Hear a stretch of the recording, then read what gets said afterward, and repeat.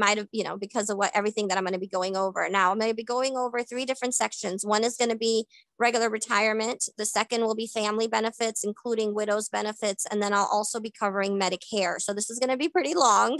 I'll be covering a lot of different topics. And again, you're more than welcome to ask questions during in the chat box so that, I can try to answer that at the end. All right. So as you can see, it says Social Security with you through life's journey. And we truly are, even during a pandemic. I will say that at this time, Social Security offices are, I know that physically you cannot go in unless you meet a certain criteria as like homelessness or something like that. There are certain criteria where we will make you an appointment, but we are doing all our services over the phone and online. So people are still receiving their checks. You can still file for your benefits. You can file for disability. You can file for supplemental security income. You can file for retirement. You can file for all of these benefits that I'm going to be talking about today. Including Medicare. You can do it all online, and you could still, like I said, we are available. You can do supplemental security income, disability, retirement, all of the different applications that we have available. While you're coming in, you could do all appointments on the phone as well. And in order to get the information for the local office, your phone number, the address, or whatever else that you need to mail things in, because we're doing everything except for people coming in, you would go to www.ssa or socialsecurity.gov/locator. So you would go to www.ssa.gov/locator, and you will be able to put in your zip code, and then you can find your local office and give them a call. Office hours are Monday to Friday from 9 to 4. So we are still available, just because we're not open to the public, only because of, social distancing guidelines due to the pandemic. We are doing everything over the phone and online. So just wanted to definitely tell everybody about that. If you're trying to get a new Social Security card, not a replacement, but a new one, because you just entered the United States or something like that for immigration reasons, you can come into the office. We will make you an appointment. So you would have to still give us a call, but there's certain things that we will help you with.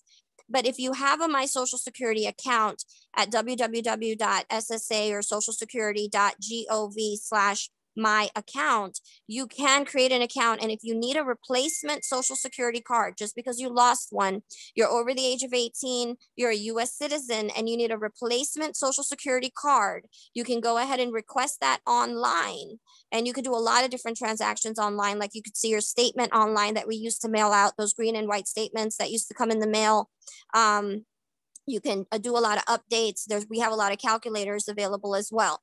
And also, if you're getting those scam calls, which I get all the time, robocalls, telling you that your Social Security number is suspended or you're a fugitive felon or something ridiculous like that, just know that is ridiculous.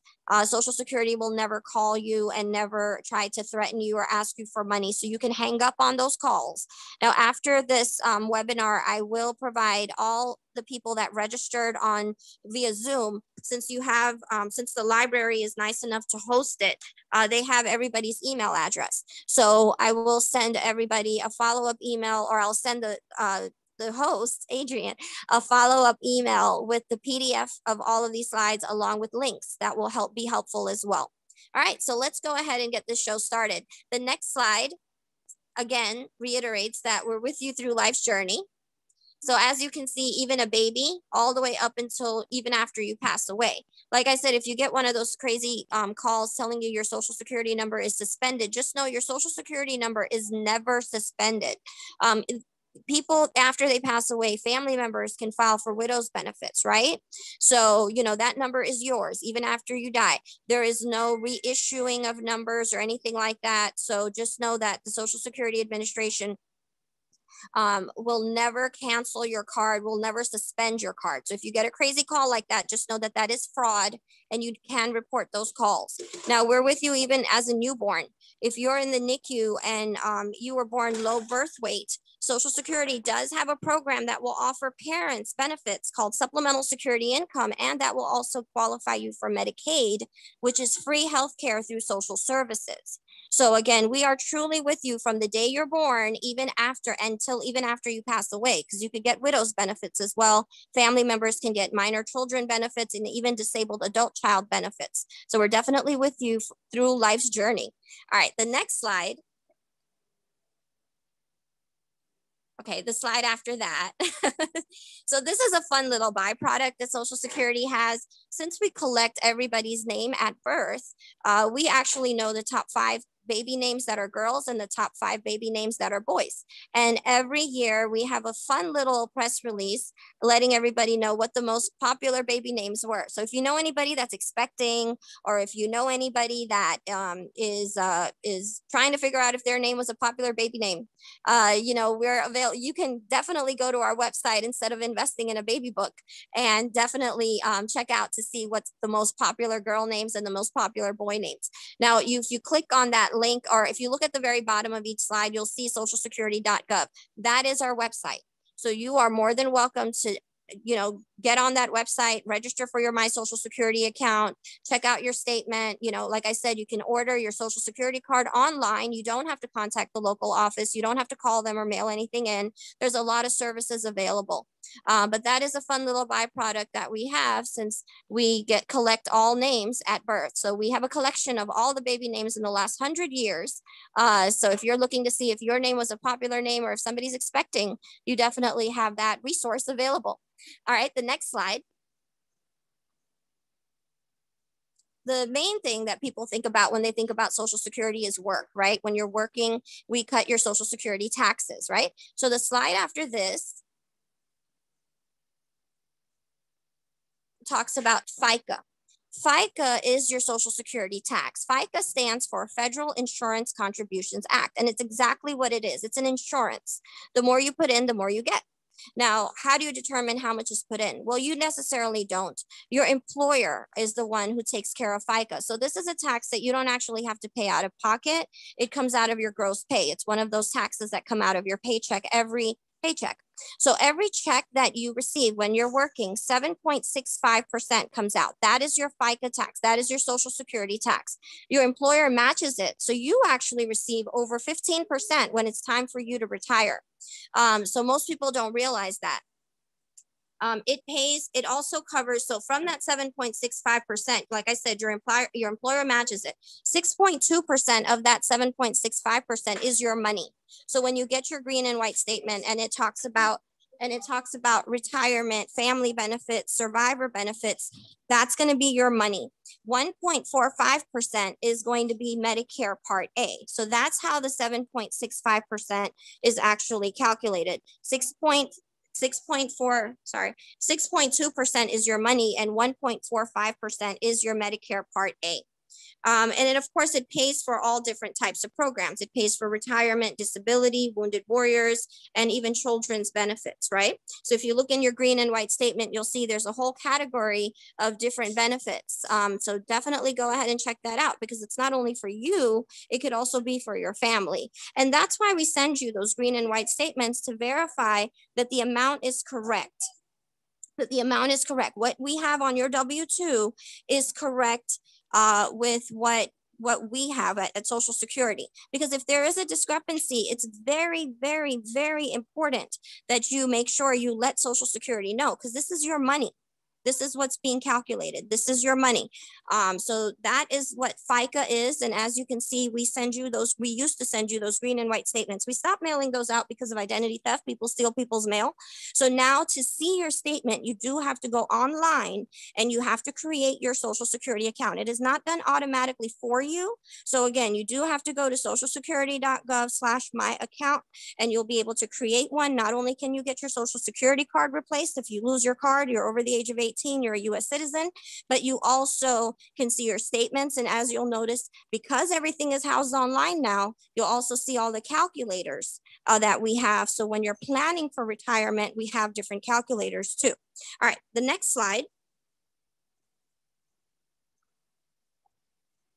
So the next slide talks about how many people actually pay into Social Security. Well, pre-pandemic, before there was a pandemic, on average, we're looking at 180 million people are in the workforce. 180 million people are working and paying into Social Security. Again, pre-pandemic. Pandemic changed some things. Unemployment rates went high. That's not the case. But on an average basis, we're looking at 180 million working and paying into Social Security, paying into FICA. Most people talk about Social Security running out, but they're not seeing how much is coming in, right?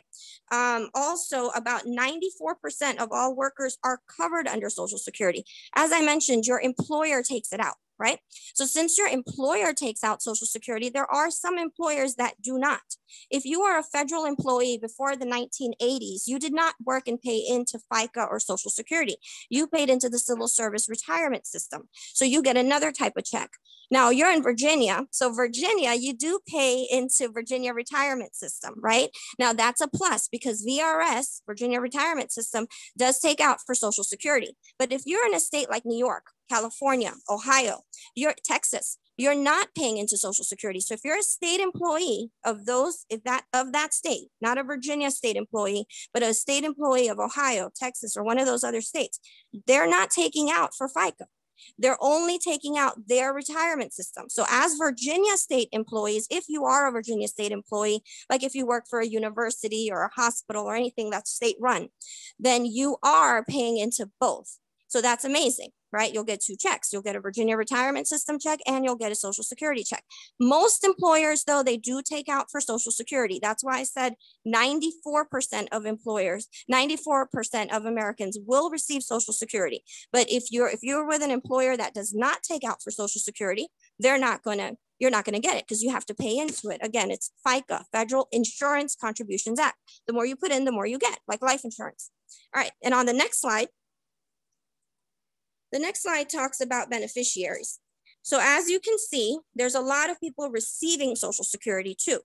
Now this number is from 2019, okay? As you can imagine, 2020, pandemic, people had to file for retirement, early retirement. People that were thinking that they were gonna retire later might have lost their jobs, right? People that were disabled and were working part-time could have lost their jobs. And so that made people make a decision earlier than later, what they were planning. Plans change, right? So this is just to tell you in 2019, we're looking at 61 million people that are on Social Security benefits, right? We're gonna add 2020 into the mix. We're looking at 7 more million people. So we're looking at close to 67, maybe 68 million people receiving benefits, okay? So that's a lot of people receiving checks. Now, supplemental security income is a needs-based program. It's a program based on need. So when we're talking about children receiving benefits, right? They haven't worked and paid into Social Security. And just because their parents have doesn't mean that they would qualify. We look at supplemental security income is a needs-based program. So it's a different type of program. So supplemental security income is based on need, and it's a program that talks about, so it's a financial based. So since it's financial based, we do a financial screening. If your person is under the age of 18, we look at parents' income. We do a financial screening based on parents' income. Once the person turns over 18, we no longer look at parents' income. We look at their own income. Since we look at their own income, we're trying to figure out if they're married. We look at income, resources, and living arrangement situation. So we're looking at all of that. Also, if they are 65 and above, you don't have to have a disability. You can just get it based on financial need. So it's a supplemental security income program. You don't have to necessarily work and pay into it. Even a child can get it, a newborn can get it. Before 18, we look at parents' income. After 18, we look at your income. You do have to have a disability. If you're filing after the age of 65, we're only looking at your income. We are not looking at your disability, because after 65, things tend to mess up anyway, right? So you don't necessarily have to file for disability at that point. Okay, and then we're also looking at 2.7 million. Of course, this number has grown, but 2.7 million people receiving both types of checks, either a Social Security check and an SSI check. So as you can see, millions of Americans, I'm talking close to 70 million, more than 70 million, close to 80 million people in the United States are dependent on Social Security. And that's a lot of money going back out to the economy every month. Because remember, Social Security pays every month. The next slide talks about how much money is paid out every month. Oh, okay, the next slide after this. Well, definitely we want to talk about retirement, okay? We're definitely going to do that. Well, before I get into that, we're going to go into another source that we don't have on our website. It's called mymoney.gov. Now, mymoney.gov is a very important source because it's not on our website, but it is part of the federal. We had 20 different entities, and Social Security was one of those federal entities that was part in making up this mymoney.gov website. Now, this is important. I understand many of you guys might have a financial planner that you ask questions to, but it's good to know about different resources so you can ask better questions, right? So not only do you have the calculators that we have available on our website through Social Security, but we also have the mymoney.gov website that you can use. And we're not trying to sell you anything. This is an unbiased website. This is run by the federal government. It is an unbiased website. It is not trying to sell you anything. So just know that, you have this other resource available to you. That should be helpful. Okay. The slide after this talks about money. Okay. So as of December of 2019, 45.1 million, this is just retirement workers, are receiving $67.8 billion in Social Security benefits per month. Again, we pay out a lot of people a lot of money. This is per month. So this is $70 billion going back into the economy every month just through Social Security. Now, at the same time, 3.1 million dependents of retired workers are receiving 2.4. This is just their family members. This is just their minor kids, their spouses. Just their family members are receiving $2.4 billion in Social Security benefits each month. So you can imagine how many people are receiving money. And again, last year, you can imagine more and more so people had to file because of the unexpected pandemic, right? So the slide after this talks about how do you qualify for benefits. So one of the most common questions I get at Social Security, and I've been with them about 19 years now, close to 20 years. The most common question I receive is, number one, do I qualify for benefits? Well, if you've worked at least 10 years, you do. So you just need to really have 10 years of work that did work and cut Social Security taxes, FICA taxes. So every year you work, you get 4 credits. So if you've only worked 10 years, you should be good. This is more for people starting off. Most people listening to me have probably worked their 10 years, probably worked 20, 30, even 40 years, and trying to figure out, how much their benefits will be.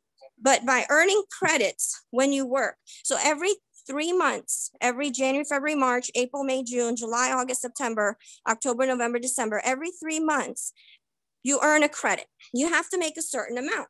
And in 2021, that amount is going to be $1,470 every 3 months. So as long as you gross before taxes, before anything is cut, $1,470, you have earned your credit. This is really for people starting off. Okay.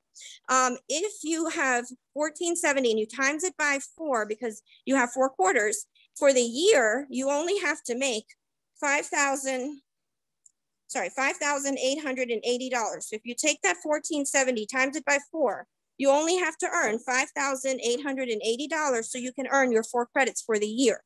Like I said, you need a minimum of 10 years, okay?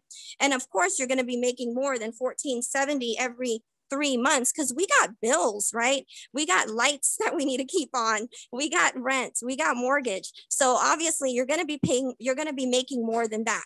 So that's why it is important that you check out your statement because you want to make sure your money's right. The next slide talks about calculation. So since you're talking about calculations, how do we calculate your benefits, right? If you've only worked 10 years, that means that you have enough credits, right? You'll get something, right? You'll get something minimum. But really, when we're looking at calculating your benefits, we're looking at the highest 35 years of the last 40 years of work. So we're looking at the highest 35 years of the last 40 years of work when we're looking at calculating your check, okay? So if you have only 10 years of work, that means that we're gonna have to add 25 zeros to your average. So since it's 25 zeros, then you'll probably lower your average, right? So the more you put in, the more you get. Like I said, FICA, Federal Insurance Contributions Act. The more you put in, the more you receive, right? It's an insurance. So that's what we're looking at when we do the calculation. Again, we look at the highest 35 years of the last 40 years of work. And then we also have to take into consideration inflation, right? Inflation in the sense that what you made in 1990 is not going to fly in 2021, right? The value of the dollar has gotten less. You need more money to live, right? So since you need more money to live, we can't pay you based on what you made in 1990 and 2021. We have to pay you based on what you're going to be able to live on in 2021. So that means that all of your earnings are indexed. They're all indexed for inflation. Okay, so that's why, again, I cannot stress enough how important it is for you to check your earnings record, because we're going to put in what you actually made to match your W-2. But when we go in to do the calculation, again, we look at inflation.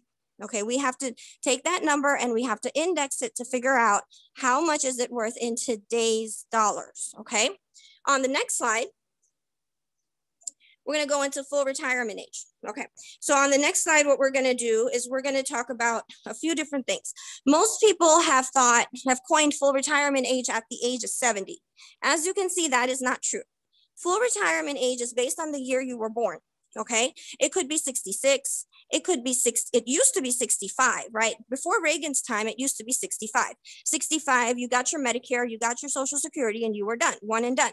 That's changed, right? You can still get your Medicare at 65, but your Social Security, your actual amount, if you want to get your full amount, that full average that I talked about, the highest 35 years of the last 40 years, and also looking at inflation, not reduced, not increased, your actual average, you're looking at it at full retirement age. And as you can see, if you were born anytime between 1943 up until 1960, it fluctuates. It could be 66 and 2 months. It could be 66 and 4 months. It could be 66 and 8 months. It could be 66 and 10 months or 6 months, or it could be 67. So if you were born after 1960, like me, your full retirement age is 67. It is not 70. Most people have coined it at 70. That is not the case. That is when you get your full amount, not a reduction, not an increase, based on the highest 35 years of the last 40 years you worked and looking at inflation, okay? So this is what full retirement age looks like for people that were born within those years. Now on the next slide, we're gonna do a chart. So on this chart, it talks about when you want it. The most common question I get, and I've worked in a lot of different offices. I've worked in Atlanta, Georgia. I've worked in Houston, Texas, and Dallas, Texas, all around Richmond, all around Tidewater. So I've worked in a lot of different offices. And I will say that one of the most common question I receive is, when should I take my check? Right? And you, as you can see, you have some options, right? You could take it as early as 62, or you could wait until you're 70. Right? So you have these options. If you take it as early as 62, you are looking at a reduction. Now, remember, full age is the age that I said. If you were born after 1960, your full age is 67. If you were born prior to that in the 50s, it could be 66 and 2 months, 4 months, 6 months, 8 months, or 10 months, right? So that's your actual full amount. That is not a reduction. That is not an increase. So we're going to use this as an example. On this example that I have here on this bar chart, we're going to say 66 is the full retirement age, okay? At 66, this person is going to receive $1,000, okay? They're going to receive $1,000 bucks, easy enough. If they take it as early as 62, they're looking at a 25% reduction. So instead of getting $1,000, they would receive $750, right? So that's what they're looking at with that. Now, if remember, full age, full benefit, you could make as much as you like. But if you take it any time before full retirement age, you cannot make as much as you want. There is a limit to how much you can make if you're working. Now, we don't care about any other checks. You could be getting unemployment. You could be getting another pension. You could be getting VA. You guys are heavy military in that area. So you could be getting a VA check. You could be getting all sorts of checks. But when it comes to wages or self-employment, you have to be partially retired if you take it before your full retirement age. Again, you could take it as early as 62. The maximum reduction is going to be 25%. Every month you wait, it does go up, as you can see. All right. Now, when people ask me, when should I take my check? I always say, how long do you plan on living? All right. We don't have a magic ball. All right. But I will give you an example. If you notice past the age of 66, or in this example, 66 is their full retirement age. That's the age they can make as much as they like. They can get $1,000 a month and they're happy. Right. But let's say they wait any month you take it after, any year you decide to take it after, there is an 8% increase. Okay, so there is no increase past the age of 70. So that's why most people think full retirement age is 70. Not the case. If you take it anytime after full retirement age, you have an 8% increase every year, but there is no benefit in waiting past the age of 70. So if you're getting an 8% increase, and full retirement age in this example is 66, okay? If you're looking at 8% for 4 years, that's 32%.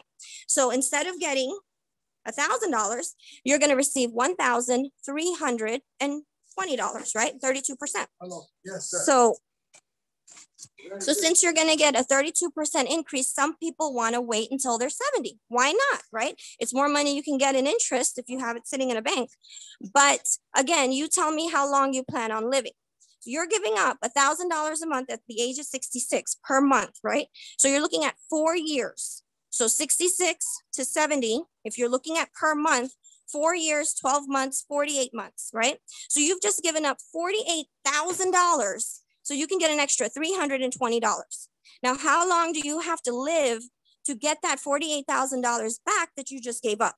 On average, we're looking at 13 to 14 years. So instead of waiting until, instead of you could take it at 70, but you'll have to live till 83 or 84 years old to actually get your $48,000 back, recover that, what you gave up on the front end, right? So there's that term you hear, break-even point. This is what we're talking about, break-even point, okay?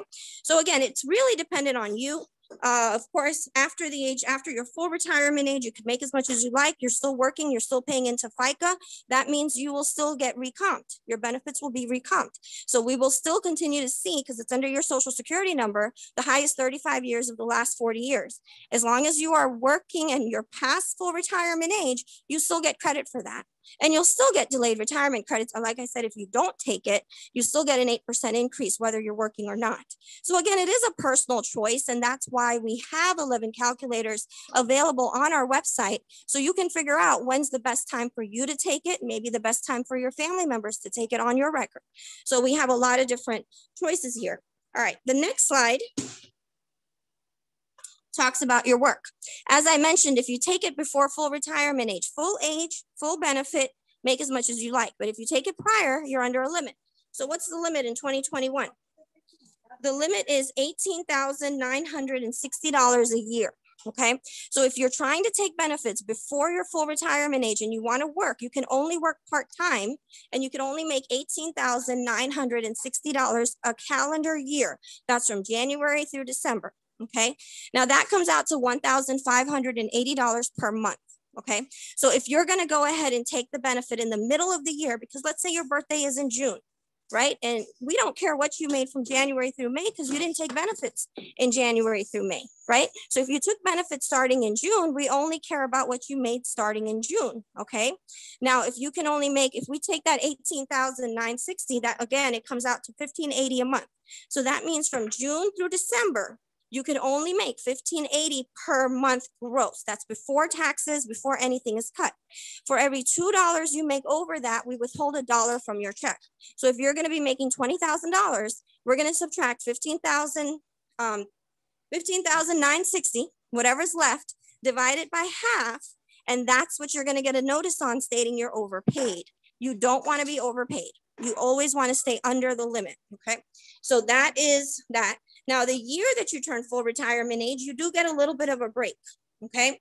So you can actually make 3 times as much. you could make $50,520 a year, okay?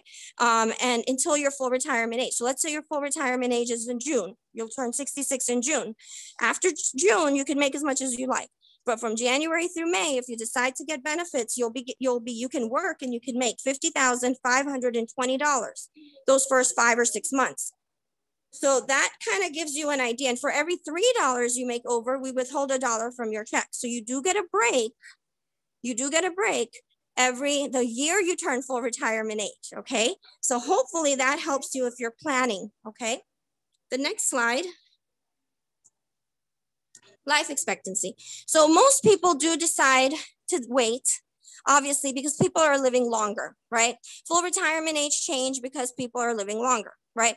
Like I said, 65 used to be the age. You used to file for retirement, file for Medicare, one and done, right?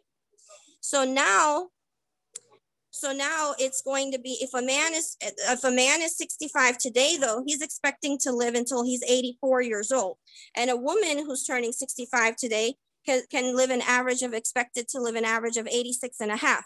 But again, these are just averages, right? Most people are living longer, right? People are living into their 90s, even past 100 years old. So that is important for you to understand, that it really is a personal decision, because you might get more money if you wait, but you never know. And now if you want to know how long you're going to live, the link below here is your life expectancy calculator. Yes, we have one of those also in our website. So you could definitely check out that calculator as well. The life expectancy calculator, what you're doing is you're trying to figure out how long your parents lived and if they passed away with a natural death. If they passed away with natural causes, then you'll kind of get an idea of how long you're going to live based on your genes, right? So that's important. So yes, we do have a calculator for that.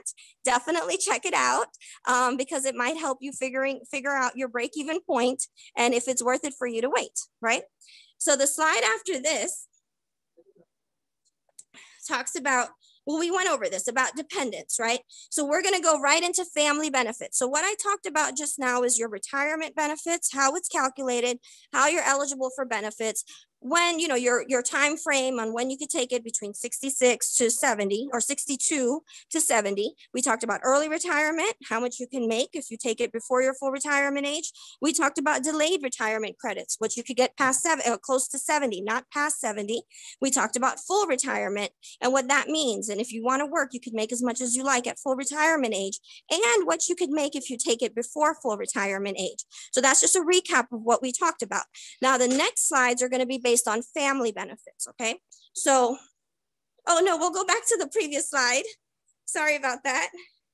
Okay, so when we're talking about family benefits, as I mentioned earlier, as of December of 2019, 3.1 million dependents of retired workers are receiving $2.3 billion in Social Security each month. Now, these are family members.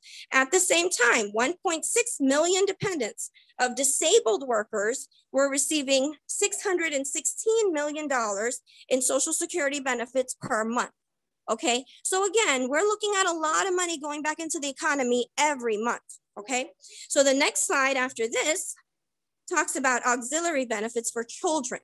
We're going to go into children first, and then we can go into spouses. Okay, so children's benefits. A child who is eligible for benefits through a parent's record. Again, this is different than that supplemental security income program, because that's based on need. It's not based on work, right? That's tax-free. This is Social Security, what you worked and what you paid into. And if you check on your statement, it talks about family benefits for children and spouses. This is what we're covering on that statement, what you worked and paid into. So a child, of course, has to have a parent who is, if a parent is alive, they have to be receiving benefits. Okay, so if a parent is alive, they have to either be receiving retirement benefits or disability benefits, or a parent who's passed away, which we've seen a lot during COVID, right?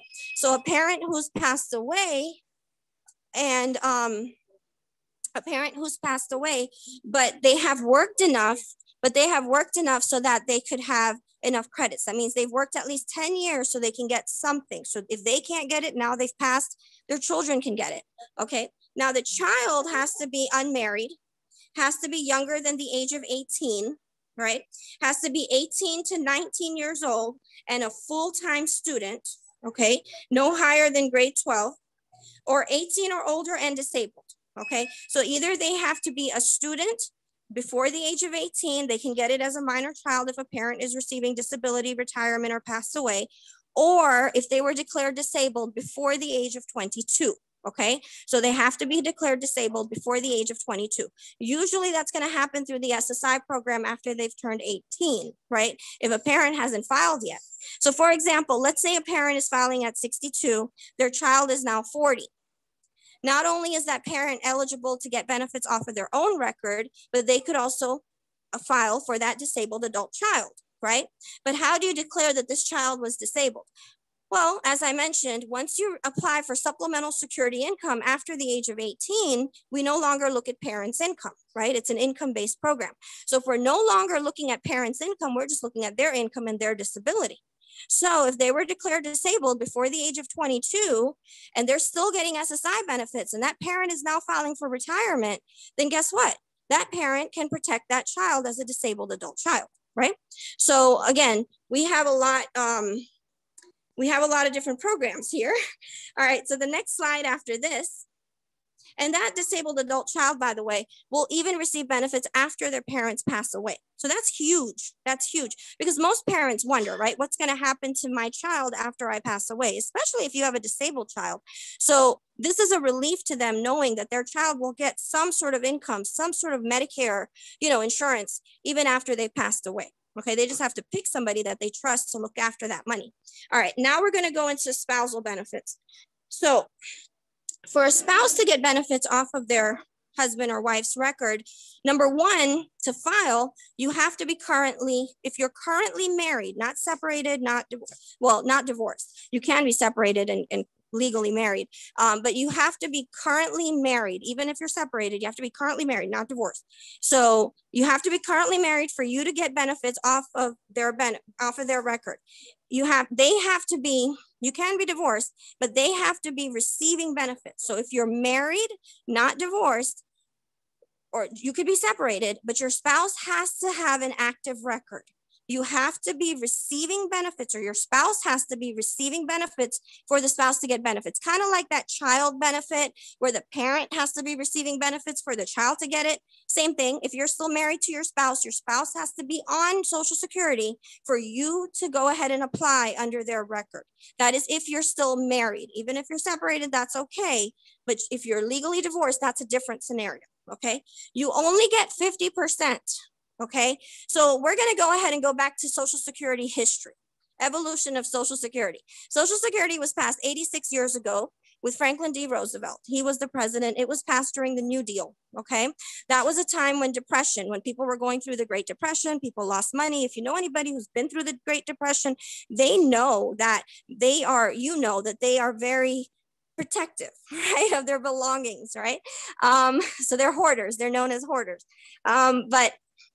So this was a time when America was going through a huge poverty rate because of the war, and we needed some help. This was the same time at the New Deal that unemployment was passed, that TANF, aid to families with dependent children, that program was passed, and Social Security was passed. So during that time, a lot of different programs were passed to help the economy grow back, right? To get people out of poverty, okay? So when we're talking about spousal benefits, at that time, 86 years ago, only one spouse was working, right? So once this person files for benefits, once the main breadwinner filed for retirement, that one check had to cover two people. Now that didn't help. So again, people were going back to poverty, right? So that's when they opened up to spousal benefits, okay? As a spouse, you can get up to 50% of benefits off of your spouse's record. If your benefit is less than 50%. So if my benefit's gonna be $1,000, my spouse's benefit is gonna be $400. If they wait till their full retirement age, then they can get an extra $100 from my record. I'm not gonna lose any money because I'm getting it based on what I worked and what I paid into, and they're getting it based on the fact that they're my spouse, okay? So we're looking at $100 extra that they could get off of my record, okay? Because I worked and paid into it. That's that family benefit. But let's say I'm gonna get $1,000 and my spouse is gonna get $800. If that's the case, then there's nothing payable to my spouse because they're gonna get more than 50%. right? 800 is more than a 50% of $1,000, whereas 400 is only 40%. So they would get that extra 10% to equal out that 50% to get that $500, okay? Again, it's not gonna affect me because it's based on what I worked, and my benefit is based on what I worked and what I paid into. And when my spouse takes it, it depends on their age, okay? And what their benefit is based on what they worked and what they paid into. So again, if they take it before their full retirement age, they are subject to a reduction. But if they take it after their full retirement age, they would get 50%. Now, there is no delayed retirement credits when it comes to spousal benefits. So there is no benefit in waiting past full retirement age as a spouse. You will get 50% if you take it at 66. You will get 50% if you take it at 70. There is no benefit in waiting past full retirement age as a spouse, okay? So that's some things there, right? The next slide is going to go into independently entitled divorced spouses. So divorced spouses. And I say independently entitled divorced spouses because if you notice, I mentioned something like if you're married to your spouse, you have to wait, right? Even if you're separated. But if you're divorced from your spouse, you don't have to wait, all right? You can take it before they even take it. You don't have to wait. You qualify as an independently entitled divorced spouse. So if you're waiting, if you're taking it past the age of 60, well, if you're taking it as a divorced spouse, the only thing that we're looking at is your age, as long as you're 62, as long as your ex is 62. It doesn't matter if they're remarried and they have a family. None of that stuff matters to us. All we're concerned about is your age and their age, as long as they're 62, that you're divorced. Now, you do have to do 10 years. So if you're married or were married to somebody, you have only been married for 10 years and you should be okay. Now, if you are married to a few different people, but single now, we'll go through all of them to see if you were married for at least 10 years. So we need certificates. As you can see, Social Security is not only for yourself, it's also for your family. So that's why we ask for marriage certificates and birth certificates and divorce decrees and death certificates, because it's based on relationship, right? And we can't just pay somebody based on what they say. We need to see the proof. So as long as you are married to your spouse or spouses for more than 10 years and you're single now, then you could qualify for benefits. Now, you as the applicant that comes in to file has to be unmarried. You have to be 62 years old. And remember, spousal benefits, either you're married to them or you're not, it has to be more than 50%. So that means your benefit has to be less than 50% of what you could get off of their record. Okay, so if they're going to get 1,000, you're going to get 400, then you can get an extra 100. But if your benefit's going to be 800 and their benefit's going to be 1,000, then there's no benefit in you getting anything even as a divorced spouse, because you're not going to get anything more, right? You're going to get less from their record, okay? And you can't get both checks. People have tried, you cannot get both checks. Now, when I think about independently entitled divorced spouse, the example I like to give is the cute little couple in the nursing home. Right? You have a cute little couple in the nursing home, and that couple is always going to be friends. They're never getting married. Why are they never getting married? Because they know that if they get married, then that will mess up that extra check. You have to be unmarried if your ex-spouse is still alive, okay? Doesn't matter how old you are. You could be 80, but if your ex-spouse is still alive and you're getting a higher benefit off of their record and you get married to somebody else, now we look at your current spouse. So that could mess up that extra amount. So you might want to ask your boo that you're hanging out with how much their Social Security check is to see if you could get a higher amount, right? So that's what I always say. You have to be unmarried to continue to get the ex's record amount. 62, as long as they're 62, it's fine. They don't even have to file yet. And again, the benefit has to be more than 50%, okay? Now the next slide talks about deemed filing. Now, this was a change that happened in 2016, okay? So deemed filing is when you're filing for benefits and you are due other benefits. So let's say you're married, but your spouse has not taken benefits yet. you can go ahead and file under yours, but you can't take it under theirs yet, okay? But if you're an independently entitled divorced spouse, okay, then you can go ahead and take benefits off of your record. And if you're entitled to anything more off of their record, then you have to take something off of your ex's record or a survivor or whatever the case may be. So if you become eligible for Social Security benefits, both as a retiree and as a spouse or a divorced spouse, and you want to go ahead and claim your benefits, you must file for both benefits. Meaning if if you're married to your spouse and they have not taken it yet, you cannot do that until they take it. But if you're divorced from your spouse, you can. If you are trying to get it as a survivor, you can. It applies for at any age for people who turn 62 after January 1st of 2016. So more information on that you could read up on under the deemed FAQs, and there's a link. And I'm going to be providing all of these links to you at the sometime tomorrow. Adrian will have this information. Okay, so the next slide is talking about survivor benefits. So when you pass away, of course, as I mentioned, we're with you even after you pass away. Your number never gets suspended, right? So as a widow, you could get benefits as well, okay? You can get benefits as a widow as early as 60. As long as you're 60 years old, you can get benefits as a widow. You can continue to wait until your full retirement age. But at 60, if you've heard that term, people are worth dead, they're worth more dead than alive. Unfortunately, when it comes to Social Security, this is true. You can get benefits at 60. You'll get 71.5% of your widow's benefit. But if you take it at full retirement age, instead of getting 50%, you could get 100% of your ex's benefit, the one who passed away. So again, if you've heard that term, it's true. Now, the other thing with widow's benefits is that you can go ahead and there's no benefit again in waiting past full retirement age. You'll get 100% at full retirement age. You don't get more than 100%. So if you take it, bear with me just a second. If you take it, there's no point in waiting past full retirement age because you'll get 100% of what they would have received anyway before they passed away. But it does depend on your age at the time. So you could take it as early as 60, or you could wait and take it past full retirement or up to full retirement age, okay? So you have that. Yeah, and again, you could take it as early as 60, or you could wait until full retirement age. All right, we could go to the next slide. Okay, so survivor benefits, you can, again, a child can get benefits if their parent has passed away. Their child will have to, their child will get benefits as soon as if their parent passes away. So of course you have children that could get benefits if a parent has worked and paid into Social Security enough. Disabled child benefits are for those that were declared disabled before the age of 22.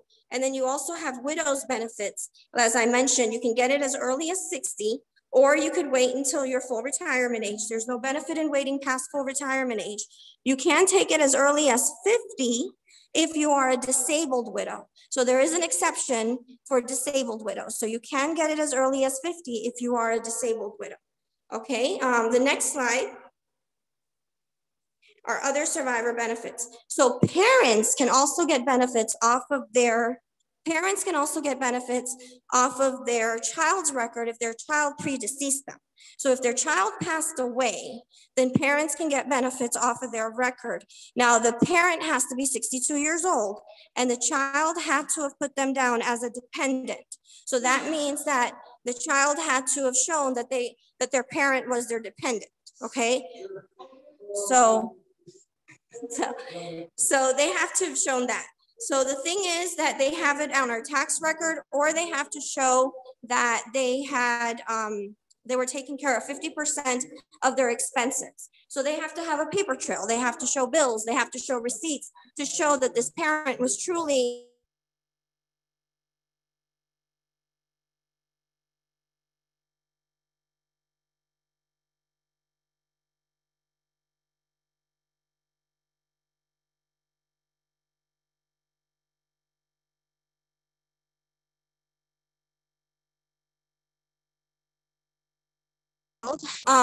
if there is no spouse. It is not for separated spouses. It's not for divorced spouses. It is not for spouses that were just living together.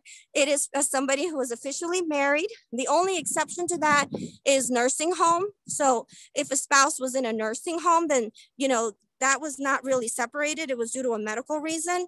Now, if there is no spouse because maybe they were divorced and they have minor children, then that child could get extra benefits off of the parent's record. They can get that 255. If there's two kids, it's split. So instead of getting 255 each, they would get 127.50 each. Okay. And then of course you have the lump sum death benefit, or a disabled adult child. So if there's a disabled adult child, then that disabled adult child could get benefits as well. And instead of a minor child, if there's no minor child. So that's information on survivor benefits. The next slide.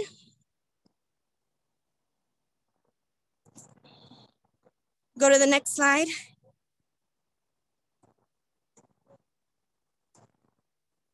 Adrian? Perfect. So we're gonna do, oh no, the slide before that. The slide before that. The side-by-side comparison. So one slide back. Perfect, thank you. So I don't see it. Okay, perfect. So what we're looking at, what we just went over with family benefits is the recap, right? When you're looking at someone who's a spouse that's living versus a spouse who's passed away, right? So a spouse that's living, if you're trying to get benefits off of a spouse that's living, you can take it as early as 62. You could wait until full retirement age. There is a reduction anytime you take it before full retirement age. Full retirement age, you would get up to 50%. That's full retirement of the spouse that's taking it, the one who's applying, not the spouse that's already taken it, okay? So you would get 50% at full retirement age or less if you take it early. There is a reduction. You do have to have been married at least 10 years. You do have to have been married at least 10 years in order for you to get benefits as a divorced spouse. Okay, remember, if you're divorced and you get remarried, you cannot get that extra benefit, okay? Because remember, think of that couple in the nursing home. They're gonna hang out with each other, but they're not getting married because that could affect their check. Okay, now the next slide, and then we're looking at survivor benefits. You could get benefits as early as 60 and you could wait until full retirement age. At 60, you would be getting 71.5% if you take it as early as 60. But remember, there is full age, full benefit, you can make as much as you like. So if you're taking it any time before your full retirement age, you cannot make as much as you like. You're looking at $18,960 for the year if you're taking it in 2020 with 2021, which is about $1,580 a month, okay? Now, it increases every month you wait, so it could be up to 100% if you take it at full retirement age if you wanna wait. Now, reality, a lot of people take it at full retirement age, okay? People are living longer. So what they'll do is they'll take the widow's benefit at full retirement age, and then they work and make as much as they like, or they wait and they get their delayed retirement credits because that will only be for the person that's applying, for the one person, and that could be until you're 70, okay? So a lot of people will wait until 70, take the widow's benefit at full retirement age, but take their own at 70 because they've worked and they've paid into Social Security even after their spouse has passed away. So their benefit is more. Okay, so, and again, for divorced spouses, you have to have been married at least 10 years. Now, if you're a widow, you can get remarried after 60. Okay, if your spouse is still living, you cannot get remarried if you're taking benefits off of their records. If you're divorced and your spouse is still, your ex-spouse is still living, you cannot get remarried, even if you're 80. But if you are a widow, you can get remarried after the age of 60. So you can meet the love of your life and start your second chapter with that person. If you're filing as a widow though, and you're divorced, you have to have been married at least 10 years. Again, if you're married a few times, that's okay. Your interview might take a little bit longer, but we will check to see how much you can get per each person, and we'll compare it to what you can get off of your own record. Okay, the next slide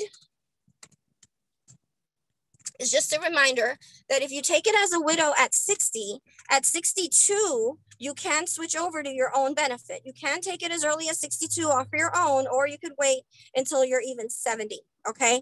But if you are a widow, you can take it as early as 60, and then you could switch over from the widows, from your exes, or the one who passed away, from the deceased spouse's record. And then once you're 62 though, you can start looking into your own benefit, okay? Now the next slide talks about Social Security. So Social Security was meant to be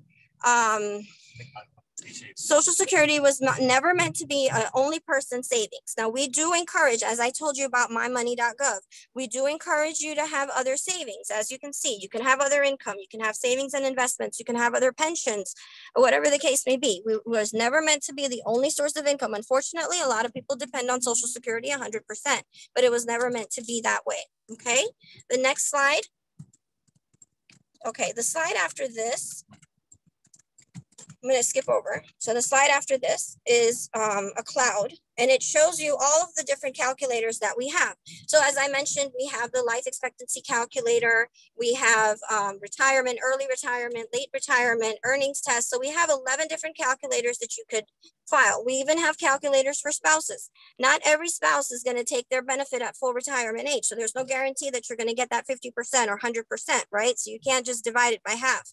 So if a spouse is taking it before full retirement age, you have a calculator for that. If you remember looking at your green and white statements, it gives you a couple of options, right? It tells you 62, full retirement age, and 70, right? But what if you want to retire at like 64 in 3 months? Or what if you want to retire at like 68 in 10 months, right? What do?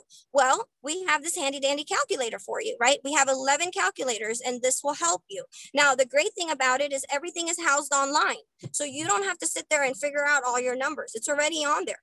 All you got to do is create your account. Again, www.ssa.gov/myaccount, and you'll be able to go ahead and check your statement and play with the different calculators, okay?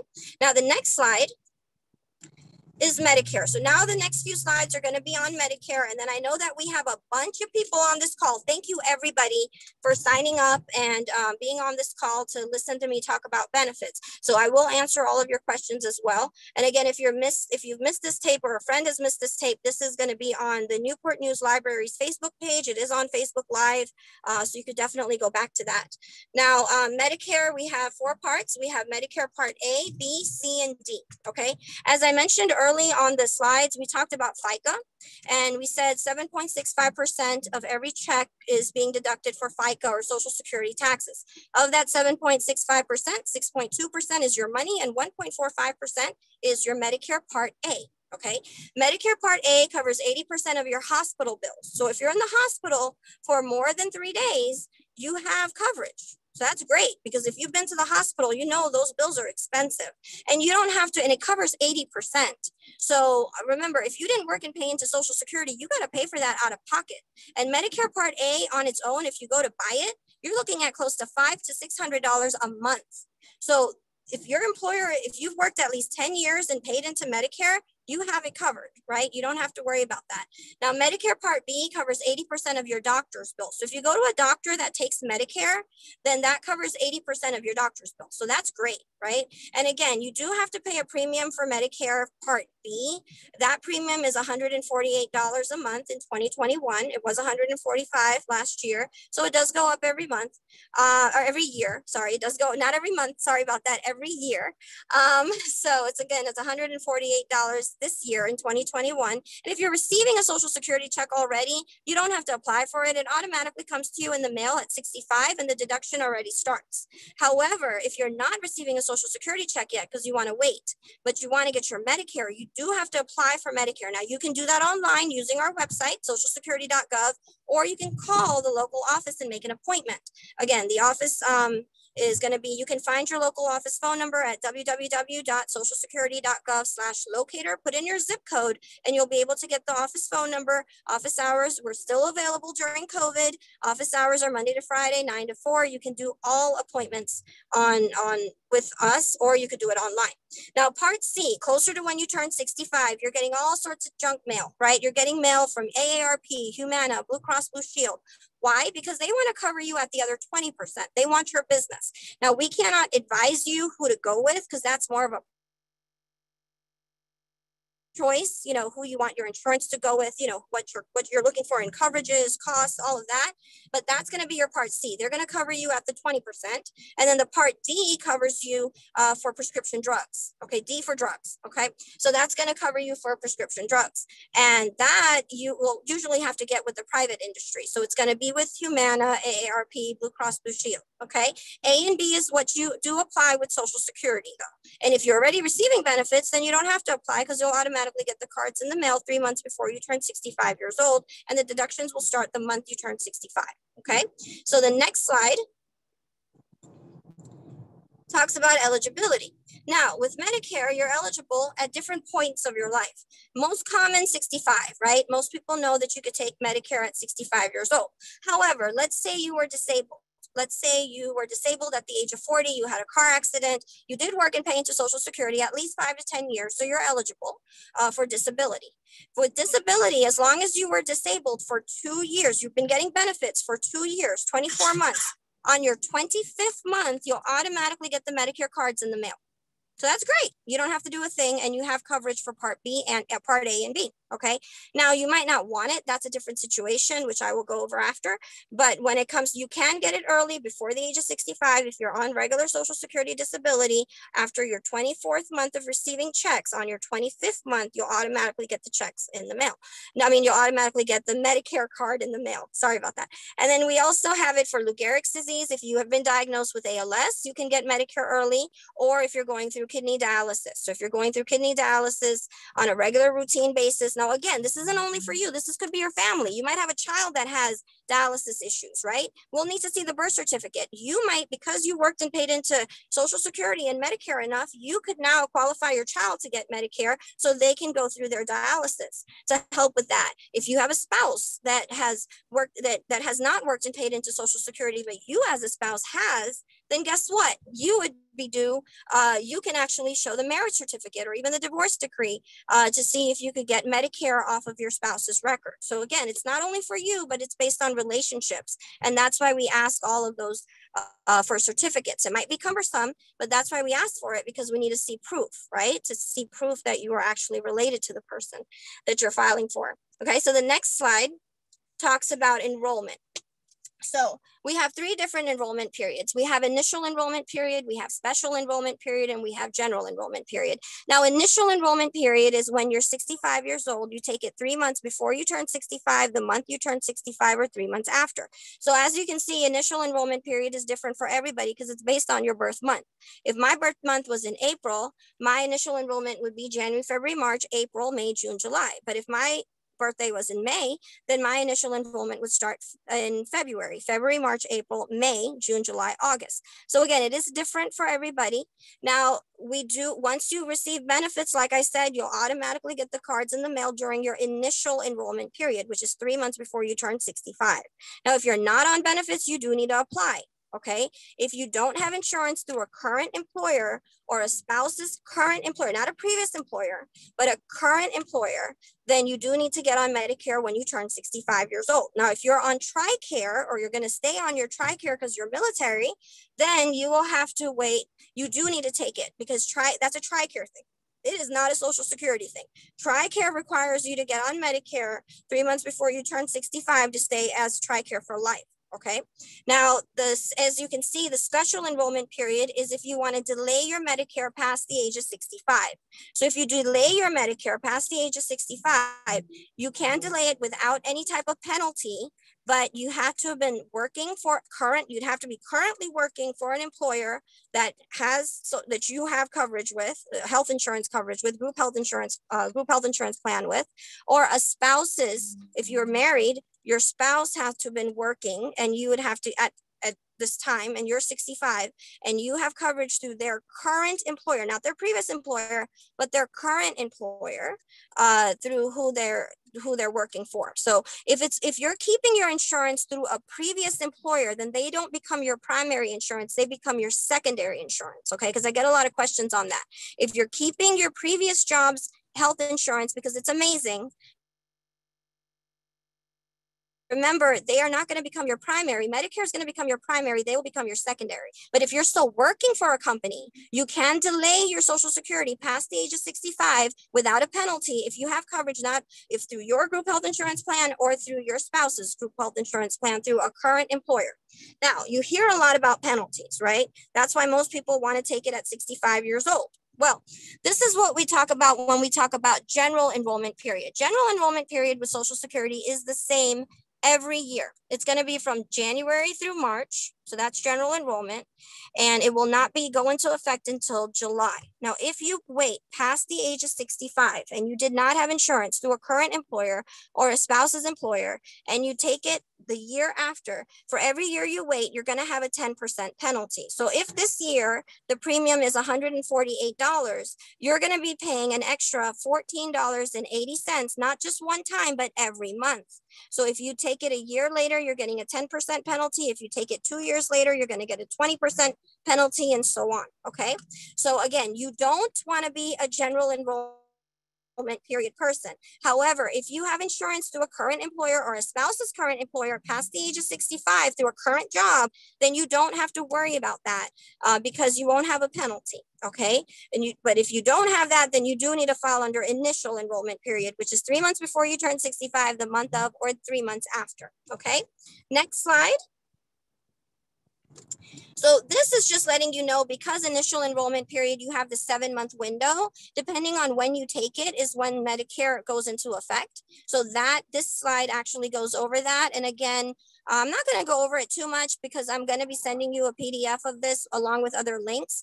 So you will see the slide if you want. If you take it the month of, 3 months before, or 3 months after, depending on when you take it, when your Medicare starts. Okay. And this goes over all those 7 months. All right. So the slide after this. Okay, so this is letting you know that Social Security is not Medicare. Medicare is its own entity. We are not insurance people. We just get you signed up for it. So Medicare.gov has its own website. That's their public-facing website. And you can even apply as My Medicare. You can even apply for your My Medicare account, just like there's a My Social Security account. So you have different things you can apply for. And again, the My Medicare is good because you'll get to look through your coverages, your costs, and all of that, right? So that's a little bit different, but it is good to have that My Medicare account and check out our website. This is the public-facing website that you see on your screen. Okay, the next slide is talking about extra help. As I said, if you have Medicare Part D, you're doing this through a private company. You're not doing it through Social Security.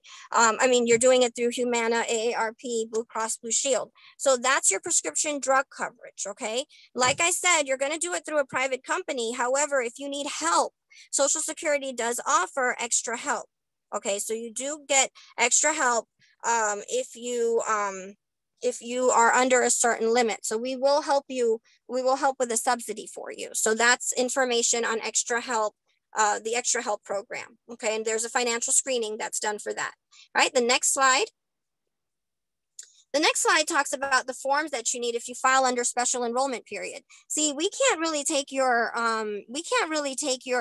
word that you actually did have insurance through your group health insurance plan. So you're going to have to fill out a couple of forms for us, okay?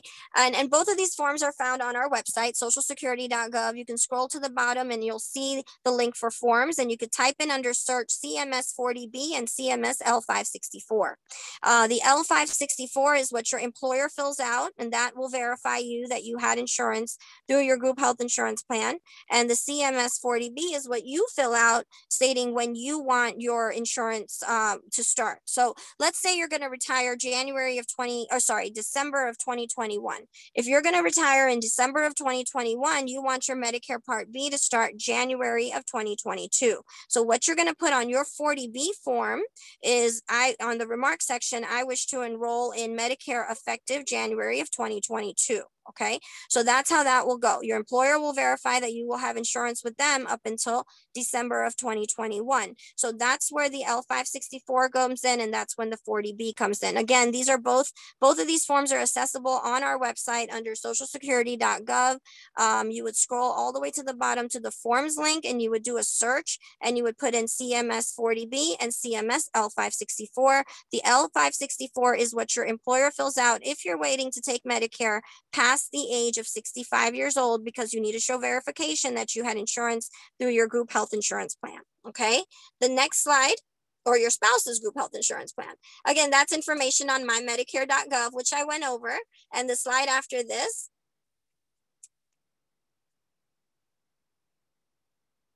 is letting you know that the Medicare cards have changed. It used to be your Social Security number. right? But no longer, because we know identity theft is on the rise. So back in 2019, everybody who had an old Medicare card, and we're looking at close to 60 million people, got a new Medicare card with a new alphanumeric number. And that's really to help combat identity theft. So we don't want you walking around with your social security number, because everybody does walk around with their health insurance card. It's an alphanumeric number. It's a unique number. And so it's good if you just give it to your doctor and they have it on file. You could keep it in a safe place so you're not walking around with it, because unfortunately there are a lot of false Medicare claims, right? False medical claims that come through. All right, so the slide after this is just letting you know that we're still available. You could apply for benefits online. Other than the widow's benefit, you can apply for all of the benefits I talked about: spousal benefits, retirement benefits, Medicare benefits, disability benefits, even some for a supplemental security income.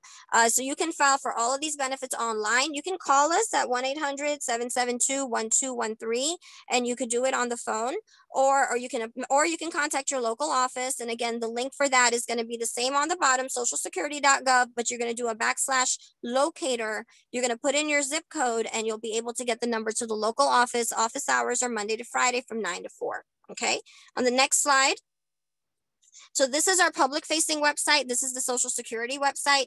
As you can see, you'll see links. Now this is the top half. On the bottom half, you'll see the forms and publications and all of that, but you'll see retirement, disability, Medicare. You'll see the little the finger there. That's My Medicare. That's how you can create your account. You can do it through our regular homepage, ssa.gov, or you can do socialsecurity.gov/my-account, whatever's easy for you. You can look through the estimators. You're looking at that calculator link over there as well. So we have a lot of great links on our website. The next slide. This gives you the link to the My Social Security account. It's available on any smartphone or tablet.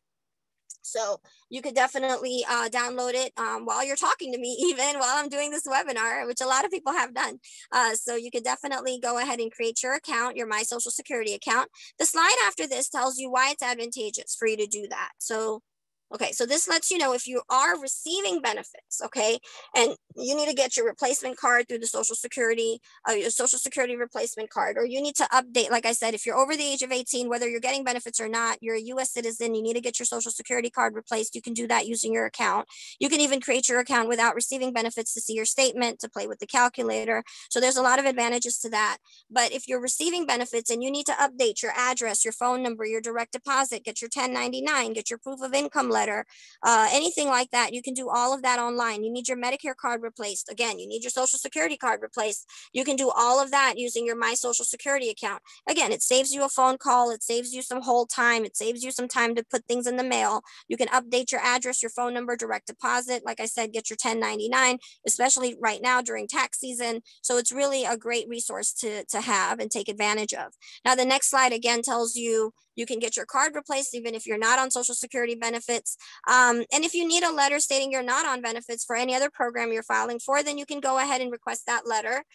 You can also get your statement. As I mentioned, you could play with the estimators. So there's a lot of advantages. If you file your application and you want the status of your application, you can get the status of your application online. You can go ahead and file an appeal online if you get denied for any reason. So there's a lot of advantages, even if you're not on benefits yet, to why you have an account. I have an account. I'm not on benefits, but I have an account because I want to make sure that my statement every year is correct. I want to make sure that I'm getting credit for the money that I'm working, because I hope to retire in 30 years as well and make sure that my money's correct. So I'm going to double check my earnings record every year.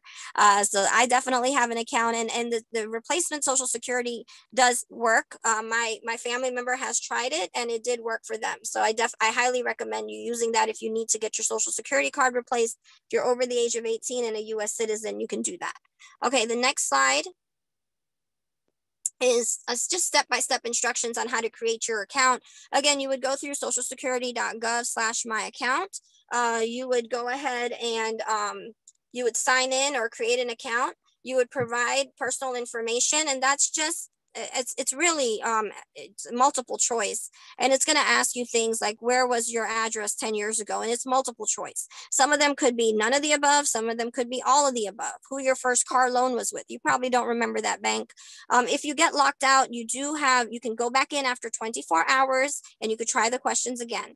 Every time you log in, you will get a text message or an email, whatever you choose, so that you can go ahead and make sure that it is you, because you will get a security code. So that's definitely, it's definitely there for you for your security. It has not been hacked. In fact, we encourage people to log in and create their account to make sure one has not been created for them.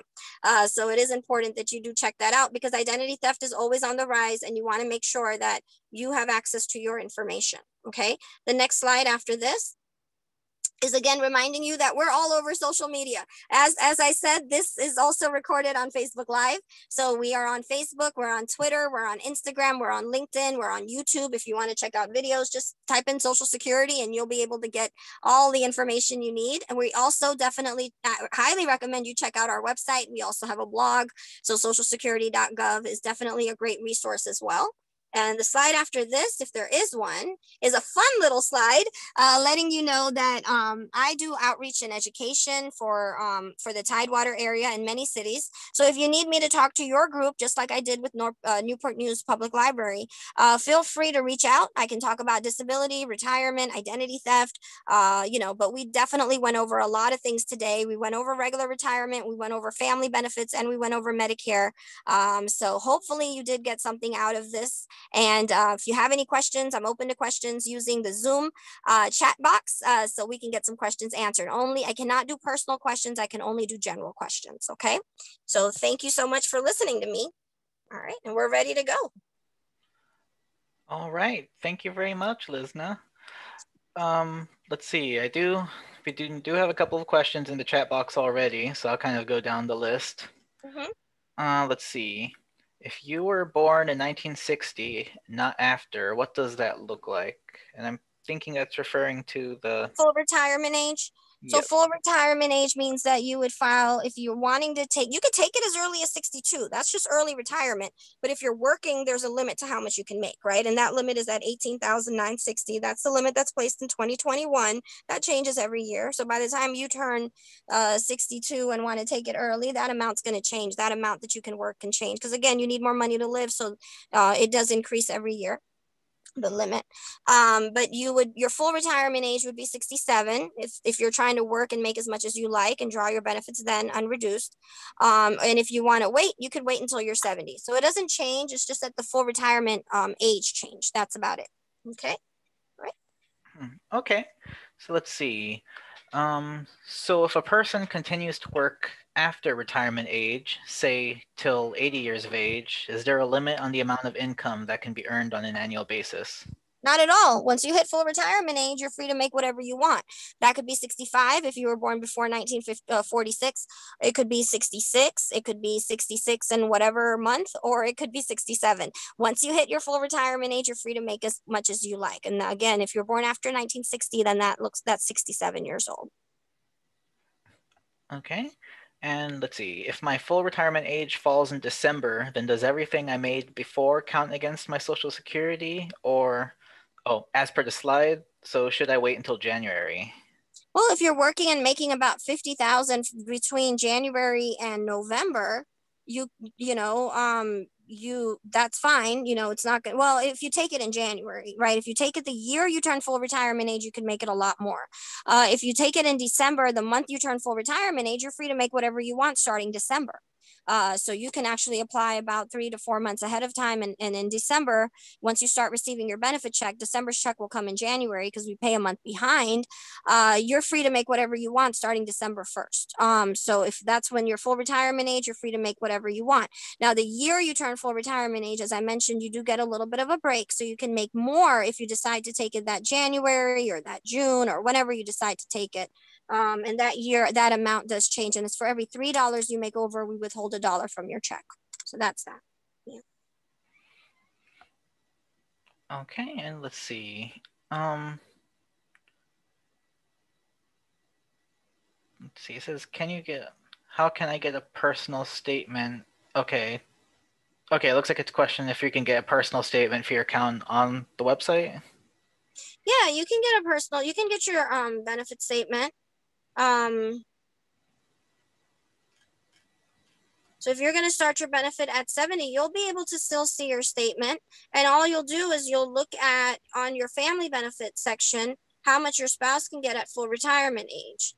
Let me see. When spousal benefits start or errors are not available to be found in a timely manner. I don't understand. How can I get a personal statement? It's not online since you started spousal benefits. So if you started spousal benefits and you want to start your own benefit at 70, then you can contact the local office at that point since you're already on benefits, and you'll be able to get that amount. You'll be able to get that. Unfortunately, if you're on benefits, you cannot see your statement. If you're not on benefits yet, you can see your statement. So for that, I'm going to refer you to the local office. So you have to identify yourself, make sure it's you, did identity theft, and then you'll be able to look up. Then they'll be able to look you up and let you know what you could get if you wait till you're 70. Okay, let's see. And then it looks like the last question I see. Oh, okay. And did you say Part A was free? Yeah, well, you've worked and paid into it. So with FICA, 1.45% is your Part A. So you have worked and paid into Part A. So you're not paying anything on top of that unless you've made over a certain amount or something, and then you have to pay a little bit. But usually the base is free if you've worked and paid into it, if at least paid into Social Security for 10 years, and 1.45% is your Medicare Part A. So yeah.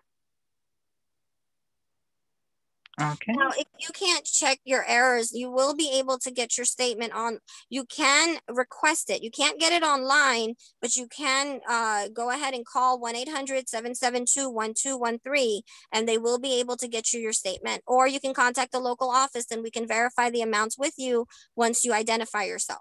Okay, so again, you will have to contact the local office. We are available Monday to Friday, 9 to 4, pre-COVID, after COVID, all of that. We're still available. Again, you can get your local office information at socialsecurity.gov/locator. Put in your zip code. You'll get the phone number right there using our locator link, our zip code link, and you'll be able to contact. You'll be able to deal. You'll be able to call and get your information once you identify yourself. All right. And then I think I missed one. Will we be able to get the PowerPoint? And I think you said we'll be able to send all of that. I'll be able to send all of that out to you all tomorrow. Yeah, I'll go ahead and I'll send that out to you tomorrow along with some links that will help. So this will help you guide through our webpage a little bit more. So hopefully you're not going to be completely lost because we have a lot of different resources online, but navigating it can be tough. So I'll definitely provide some links for you. Okay. Let's see. And any other questions? Yes, I have some more here. Let's see. Does my benefit increase 8% a year till I'm 70 if I don't begin taking my benefit? I'm sorry, I don't understand. Okay, let's see. If there's no advantage in taking. Hold on just for a second. I'm sorry. Hold on, okay? So there's no advantage in taking benefits past the age of 70. It does not increase past the age of 70, if that's your question.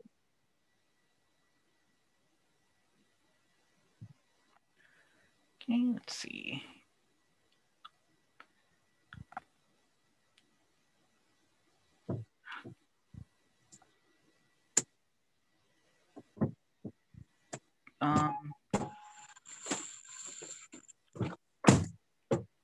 Okay, I'm sorry. I'm trying to. No, you're fine. I know we have a lot of people on this call, so we have a lot of questions. That's fine. Oh no, he's just trying to clarify for the question, I think. Oh, can I put you on hold just for a second? Hold on. Yeah.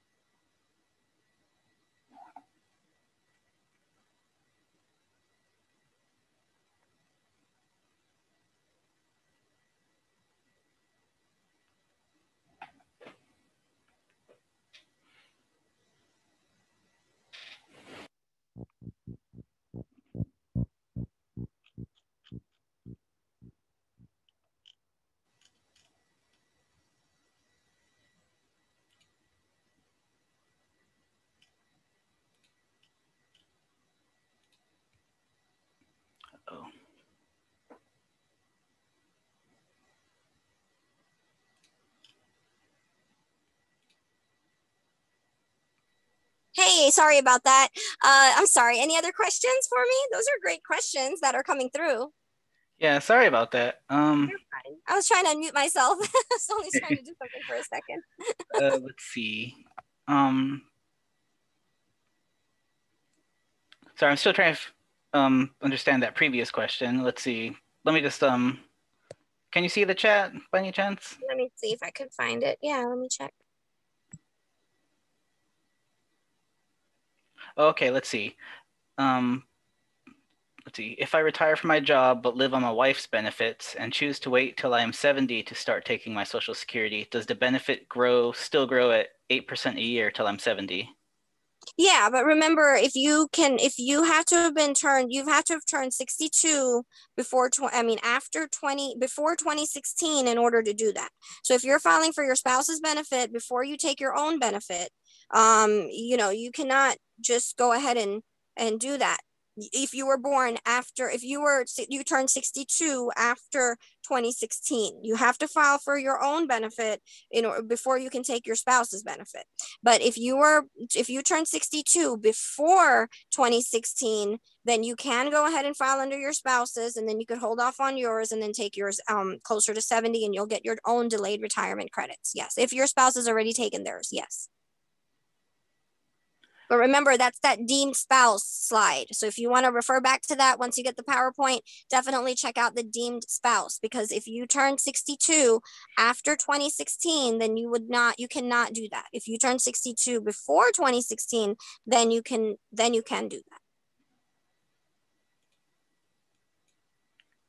Okay, and then let's see. On Medicare A, what about CSRS retirees who only paid med tax since the 80s? You do. You get both. If you were a civil service retirement, you did pay into Medicare. So there is a special code for you. You did pay into Medicare only, and you will be qualifying for Medicare at that time. Yes. Okay, and it looks like that's... Oh. Okay, is it free or prorated?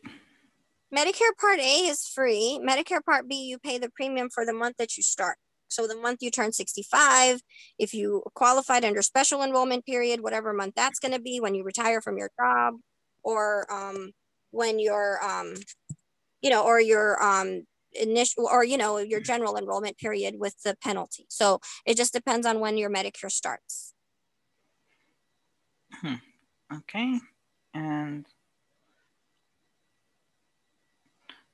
let's see. Then to begin taking. Okay. So it does sound like for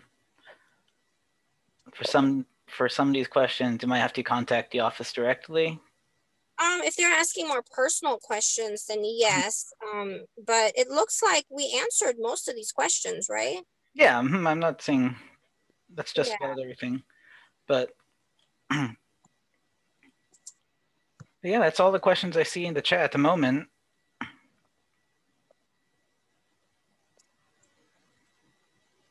All right. Well, that's great. Yeah. So that was a lot of information to process. So hopefully you'll get the links and the PowerPoint presentation and all of that, so you can read through it and make sure that you go on your own pace and you check it out, based on what you need on the links and all that. So hopefully that will be a helpful resource. Yeah. Oh, and I'm sorry, I missed a question. It was the very first question, actually. So it looks like if none of the questions online refer to you, should you call the office? Of course. I mean, if you have a general question now, I can answer it for you. You don't have to. I just don't want your information to the Privacy Act. But if you have a question, you can always contact the office. I'm not a substitute for the local office. I just do education and outreach on a general overview. But you could definitely contact the office Monday to Friday, 9 to 4. Again, your local office information is available on our website, socialsecurity.gov/locator. Just plug in your zip code and you'll be able to get the number. Yeah. Oh, okay. I'm sorry. It looks like they're referring to the questions when trying to get a replacement card.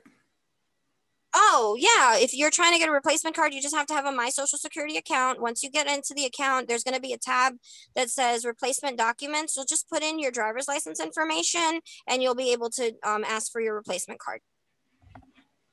But your My Social Security account, in order for you to create one, you're going to have to go through some multiple choice questions initially. Yeah. You're saying if none of the questions apply. You can do none of the above. Yeah, there's going to be, there should be a little, it's a multiple choice. So some of them will say all of the above and some of them will say none of the above. So if it's none of the above, it's none of the above, you know. Okay, and you said the lockout should wear off 24 hours? Yeah, you can log back in after 24 hours if you get locked out. You can try again. New set of questions. So yeah, hopefully you'll get through. So yeah. Now, if you have any issues with that, you can always contact the local office again. We will help you. We will unblock you if it is something that once you identify yourself, we can go ahead and help you with that too. So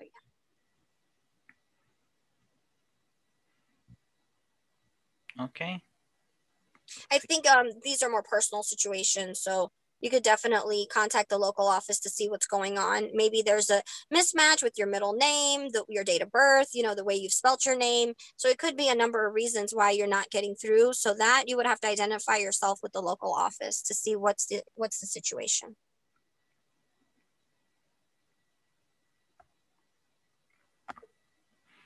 Oh, let's see. You have time? Yeah, we still have time for another question. Yeah. So it's about Medicare B. Okay. Let's see. On need for B. It's up to you. I mean, it's insurance, just like anything else. So if you need the Medicare Part B, you're going to ask to get it. If you don't need it, you're not going to ask for it. It's insurance. But remember, if you don't take it, if you're past 65 years old and you're not covered under a group health insurance plan or a spouse's group health insurance plan, then, you know, you will have a penalty for it if you decide to take it later, because most doctors do take Medicare. You know, you have to, that's more of a personal, it's an insurance, right? Just like any other insurance. So you don't need to take it. However, if you're going to be on TRICARE, if you're military, then they do require you to take it for you to be on TRICARE for life. Most of the insurance companies do want you to have it. But again, you don't have to have it if you have your previous employers covering you at 100% or you have other insurance. I mean, you don't want to be overinsured if you don't need it, right? So there's no need for it, but it's really up to you. If you want it, it's available. And it's $150 a month. It gets deducted from your check. If you are not receiving a check yet, you'll be billed quarterly until you receive a check. And then it covers 80% of your doctor's bills. So it's not bad. You know? Which again, it's up to you if you want it. It's insurance, right? You don't have to have it. It's up to you. But remember, you don't want to be stuck with a penalty either if you delay it and you need it later, right? So you got to think about that. That's more of a personal case-by-case situation. Okay. Do we have any more general questions? Does anybody have? Now's your time. You don't want to wait in the office or give us a call and be on hold. You can't come into the office, so you don't want to be on hold.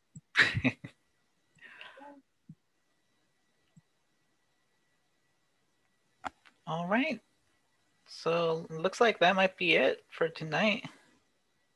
Oh, hold on. It says, I called SSA. I was told B was not needed. I do have BCBS and I will keep it.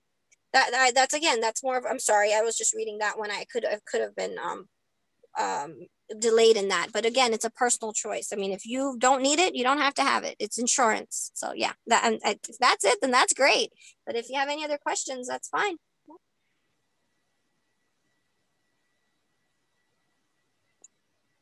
Well, let's see.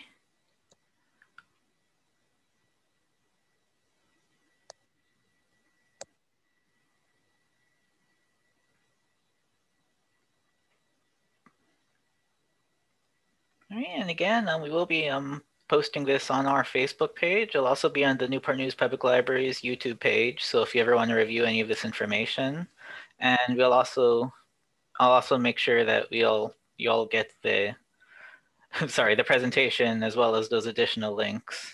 Sure. I see they have a federal employee still working, soon to be 66. That's amazing. We actually have a WEP, the windfall elimination provision, and GPO calculators online. So that's one of our 11, that's two of our 11 calculators. So if you are a CSRS and you also worked and paid into Social Security, then you have access to that to check out what your benefits will be. And if you are just FERS, then that's great too, because you worked and paid into Social Security. So that's different. And let's see, legend or something. I decide to retire. When should I enroll in Medicare? Medicare is 65.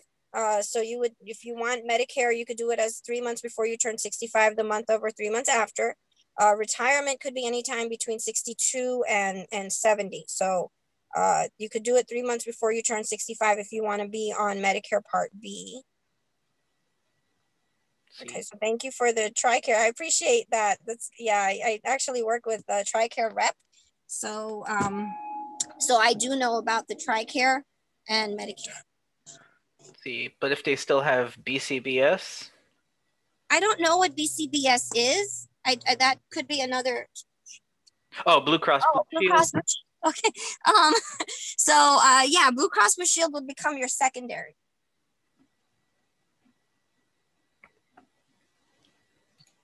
Unless they are saying you can do it as, unless they're going to keep you at 100%, Blue Cross Blue Shield would become your secondary. And if you're SIRS, okay, yeah. So if you're FERS, chances are you paid into Medicare. So you could take Medicare at 65, and then of course Blue Cross Blue Shield will become your secondary. Saying if they have BCBS, then they don't need to enroll if they're going to cover them at 100%, but usually previous employers, they will not cover you at 100%. They'll become a secondary insurance. They will not become your primary insurance, but you'll have to, again, you'll have to check with Blue Cross Blue Shield and what they're going to cover you as once you retire. Because if you decide to take it after 65 with Social Security and you didn't have insurance through your current job, you don't want to be paying a penalty either. So again, you'd have to check with Blue Cross Blue Shield and see how that's covered, how you're covered with them once you retire. Okay, let's see. A federal Blue Cross plan, does it take the place of Part B? I mean, again, you'd have to check with Blue Cross Blue Shield. I cannot speak for Blue Cross Blue Shield. Yeah, you will have to speak to them. Yeah, unfortunately, for some of these questions for Blue Cross Blue Shield, you might have to. Yeah, and if you're still employed, there's no penalty. You would be under special enrollment period. So if you are employed, there is no penalty. You would be under the special enrollment period. If you are not employed, then of course you would have taken it 3 months before you retire or 65, if that's the case, so that you won't have to pay that extra penalty.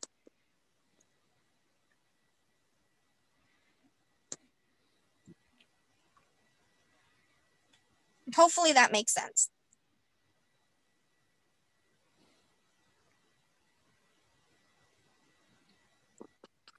Okay.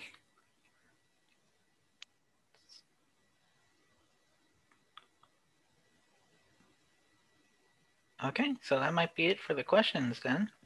Good. Perfect. Well, thank you all for being here tonight. And thank you, Lizna, again. Oh, no problem. My pleasure. And I'm happy to answer any and all questions. That's what I'm here to do.